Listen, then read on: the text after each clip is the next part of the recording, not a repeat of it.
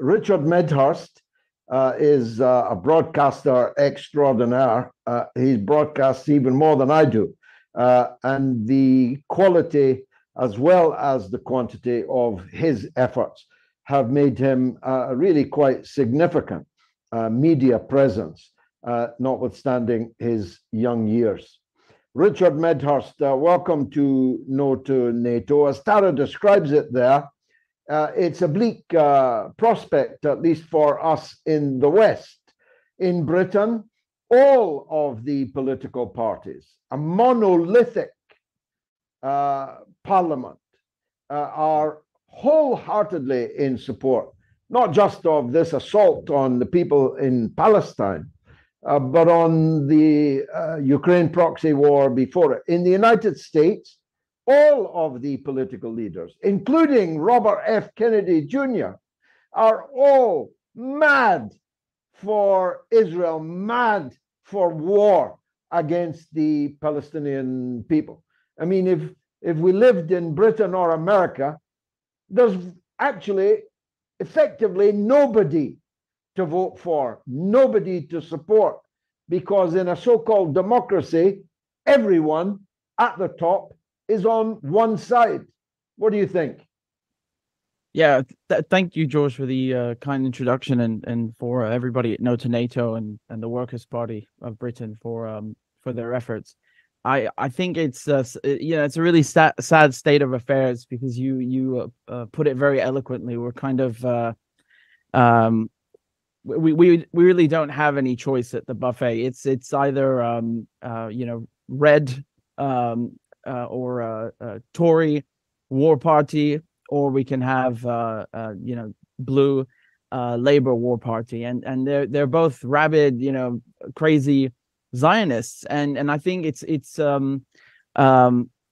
mean, if we had if all our parliamentarians were like you and Chris Williamson, I think we would be very sound and very okay, but unfortunately it's not the case. And like Tara pointed out, it's funny because and so did you, George, that the Republicans or the right in America who were against the war in Ukraine just because they wanted to have something to oppose Joe Biden with, now they're suddenly totally fine with giving all this money again because it's Israel. And I think it's the same, sad state of affairs when you talk about China, or when you talk about the Indo-Pacific. Instead of using Israel, they will use Australia, and then use that as a lily pad to go and attack China or Palestine in this case. And I think it's very important for people to understand that this conflict, again, it's not between Hamas and Israel. It's between the Palestinian people, the Lebanese people, the Syrian people, and Israel, and it goes back a long time. And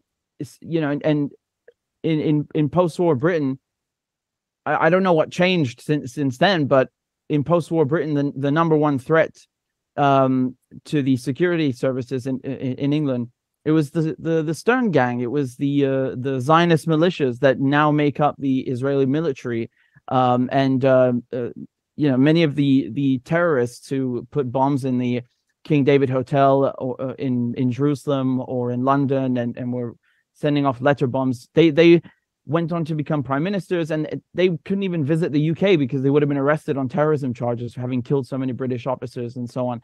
So I don't know what changed in the UK that we're not only okay with the Israelis, but we support them like some kind of hypnosis. And Suella Braverman, now the Home Secretary, she's saying that she wants to maybe ban Palestinian flags. And I saw someone being arrested, I think it was in Manchester, for wearing a Palestinian flag, and they've put one up. They've put them up actually on all government buildings. I was going to say in Sheffield, but then I remember they've put them up now on all government buildings. I don't know what this can be described as, except war propaganda. It's just war propaganda, and the only reason that many prominent European leaders supported creating in Israel was because they were actually anti-Semites and wanted to get rid of Jews in Europe. So I find it ironic that now if you are a Palestinian or Lebanese or Syrian, you want to resist Israeli or / European settlers taking your land, then that makes you an anti-Semite, but not the European leaders who wanted to get rid of Jews.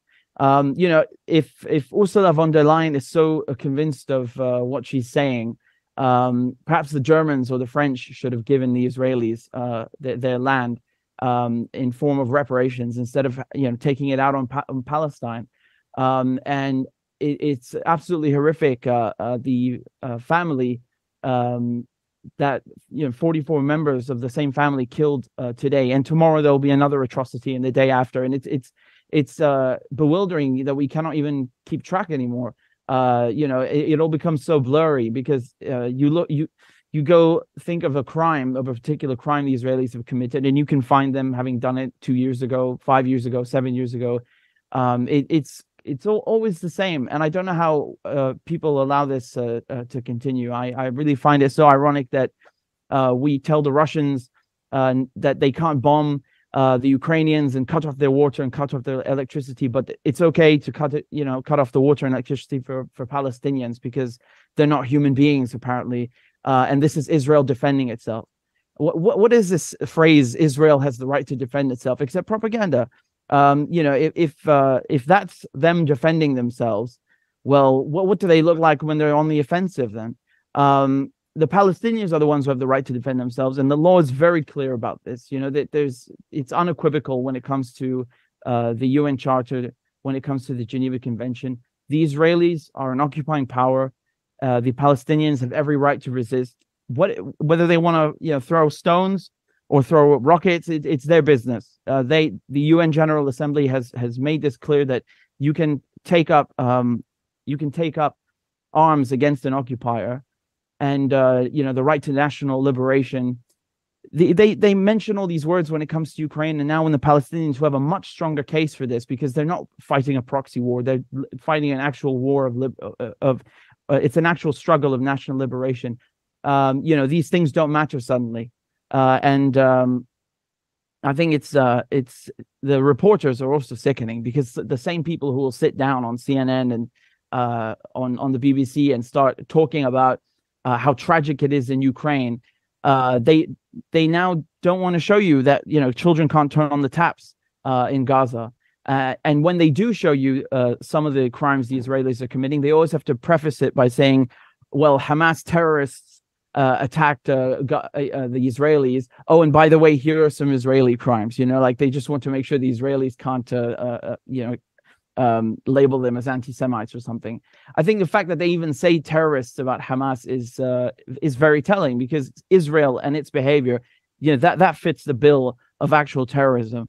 Whereas legally speaking, morally speaking, Hamas are not terrorists. They're a Palestinian resistance group, and they wouldn't even exist were it not for the Israelis. So if the Israelis are so concerned about them, they shouldn't have created the conditions and oppressed the Palestinians to the point that Hamas exists or Hezbollah exists. Again, these groups did not, they had no place in Palestine. They did not exist in the 1940s or 50s, and yet Israel was right there committing the same crimes that it is committing today. So this has been a continuous policy of genocide, of ethnic cleansing, and the Israelis have no one to blame but themselves. It's funny watching them talk about Israelis who have been hurt by this and that, and these people have 3-4 passports. They can go wherever the hell they like. Where are the Palestinians supposed to go? They're supposed to go up in a rocket. Do they have a space program we haven't heard about? And Netanyahu, no matter how many times he says that, oh, you should get out of Gaza, which is, as I said, it's physically impossible, that does not absolve him of his crimes. The Israelis, they should, if they really want peace, they should just go back to Eastern Europe, to Western Europe, to Australia, to Britain. It doesn't matter. But that is really the only way to fix what is happening, if they're even interested, which I doubt. But I always remind myself that the French kicked out, the Algerians kicked out 1.5 million Frenchmen, and they thought that Algeria was part of France, and they annexed it and they carved it up into 6 different départements, which is basically like counties in France. So there's always hope. I don't think the Palestinians should fret. And right now we've never seen this kind of situation where you have Syria, Hezbollah, and Hamas all hitting Israel at the same time. We had it actually just once in April, but now this is much more serious because the Israelis are having to stretch themselves thin, and that's why they're going and running and trying to get our ships and the Americans' ships to come to the to come to the Mediterranean Sea and posture for them, because they are scared. That's why we saw so many of the Israelis running away. The first thing they did is they took out their passports, their 3 passports, and started running to the airport. They're not willing to actually fight for this land because it's not theirs. So they don't have the same attachment to it. Palestinians got no choice. Palestinian, it's this or bust. There is nothing else. There is no other option. And the Israelis who have weapons, who are encouraged by the government to get weapons, the second things got serious, they fled like cowards. And that's the only thing they're really good at. It's coming with F-16s. That have been given to them by the Americans, and dropping bombs on a besieged strip of beach that has no conventional armed forces, no anti-aircraft, and that's not to say that Hamas have not become have not advanced themselves in military terms, because they certainly have, and they've proved that. But we are not talking, as Professor Merendi put it, we are not talking about the same Israel of 20 years ago, nor are we talking about the same Hamas or Lebanon or Iran or Syria of 20 years ago. The Israelis have tried everything. They claim they've tried everything to fight quote unquote terrorism, right? And if their policy was really to try and make the resistance weaker, well, they have utterly failed. The Israelis have become weaker, and it's the resistance that have grown stronger. And I don't think many people would have expected to see all these parties working together as one, and Yemen and the PMU in Iraq all saying we're ready to join the fight if it comes to that. These and again, even among the Palestinian groups, PIJ and Hamas and the Lion's Den and so on, we never saw these groups working together in such a level. And so that shows you that the occupation has become unbearable, and it's always been unbearable, but it has surpassed, levels of evil that I think none of us can even fathom, because we haven't lived there. Even though we're all aware of it and we talk about it, we cannot imagine what it's like for the Palestinians to live through that day in, day out. And so the fact that these groups are working together, it's not because they're good, military planners, or it's not only down to that. It's because Israel is become so vicious in its policies that it has actually achieved the opposite and united all the people that it occupies. And that doesn't mean that they won't try and bomb Gaza and pummel it, because they are. But nothing can change what happened on October 7th. That was a very big, significant military victory. And,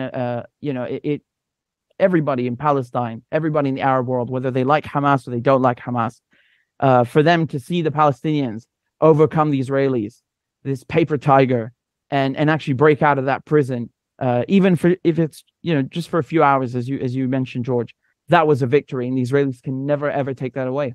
Richard Medhurst, it is ironic, isn't it, that for all this talk about beheadings, the one group of Islamist fanatics who specialized in beheadings were the ISIS and Al-Qaeda and alphabet soup of fanatic extremism that was supported by the West in their attempt to overthrow the secular government in Damascus. How's that for an irony?